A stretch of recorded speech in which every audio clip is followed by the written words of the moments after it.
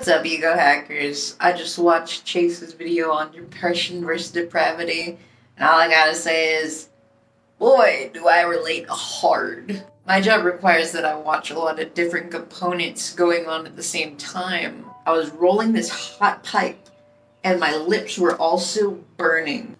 I didn't put any chapstick on, and I was like, okay, I can go a little longer without the chapstick. I can go a little longer without a drink. And then I kept on saying to myself, I don't need it yet. I don't need it yet. I don't need it yet. I got so uncomfortable.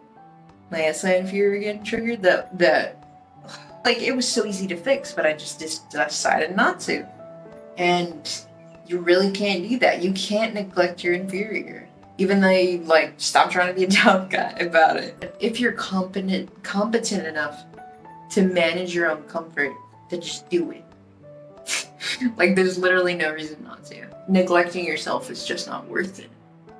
All I had to do was put on that chapstick and take a swig. Oh my god, I started slamming things and I just was like so irritated at the pipe, this inanimate object, like all these little components of reality that's like, I just get so spiteful about physics not going my way.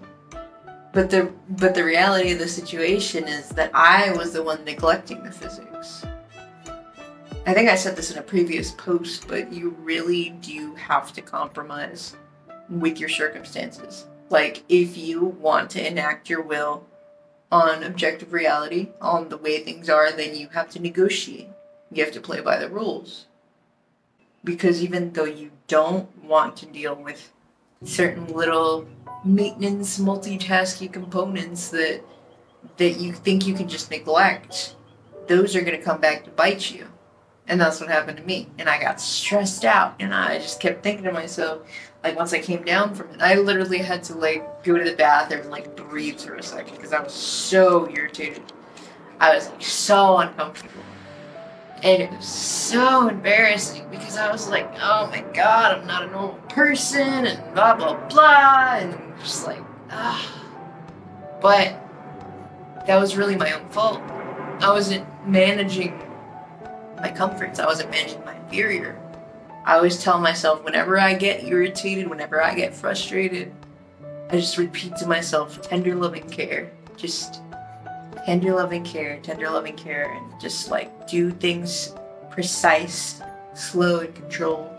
Whenever you find that reality seems to be spitting in your face, which it often does when you're an ENTP and you're like, oh, I don't want to deal with this, I don't want to deal with this. It's like, okay, you have to though. If you want reality to work in your favor, you have to give it tender loving care. Because if you tell reality that you hate it, it will hate you back. And if you tell reality that you love it, tender loving care, maintenance, patience, reality will give you the results that you want.